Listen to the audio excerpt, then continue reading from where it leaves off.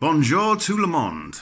'Tis I, John Mitchell, from such progressive rock acts as Frost, Lonely Robot, It Bites, Keno, Wino, Why Not? I've lost count. Let's leave it at that.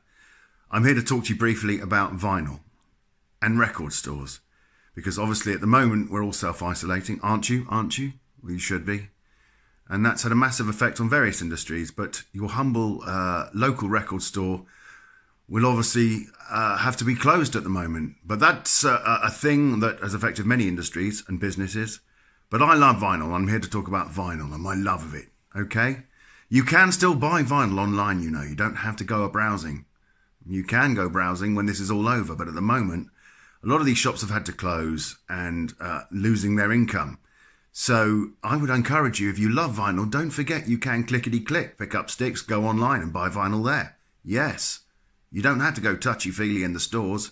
It's all available online. It's called the internet. I know, somebody told me about it yesterday, newfangled. My mind was blown. Anyway, with that in mind, I'd like to talk to you about a few of my favourite vinyl records. Okay, here we go.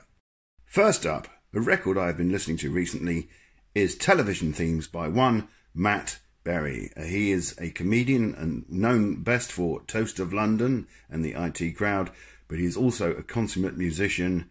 And here he reimagines television themes throughout the decades in his own particular style. I love this record very much. Okay? Secondly, I'd like to talk about this record. This is one of the first records I ever got.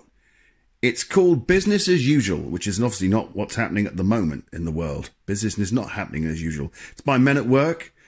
Colin Hay, he's a wonderful singer, a very witty guy. He's also got a documentary on Amazon at the moment, and you might want to go and check that out. It's hilarious. Okay?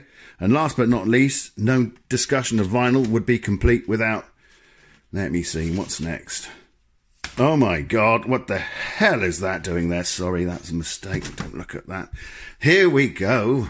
The Police, Regatta de Blanc. Now, normally I would select Outlandos d'Amour as my go-to Police album, but I can't find it. And as you can see, there's a rather wide selection of vinyl.